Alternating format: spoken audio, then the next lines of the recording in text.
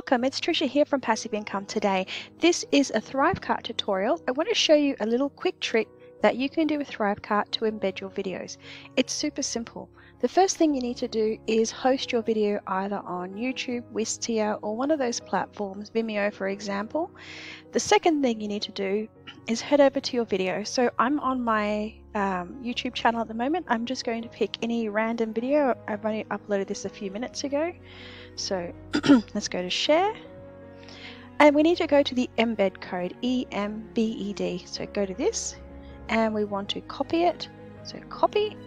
The next thing you need to do in your ThriveCart lesson, I'm in the process of creating a product that I'm going to be selling. I'm just making this as a demonstration, but you can do this in any type of course or product that you're creating in ThriveCart. So I will grab a lesson, for example. Actually, let's go into this welcome video, which I'm yet to create. And then if this was typed video, I would add my text here. If I didn't want that, I could simply delete it by clicking on the box on the right hand side. And the next thing you need to do is drag over the video link. Once you have that video, you'll have a box here with a grey internal box and a little button. On the left hand side there is the embed code. Copy paste the code into there and you are done. Now, sometimes people want to change the size of their video because they think that this is too small.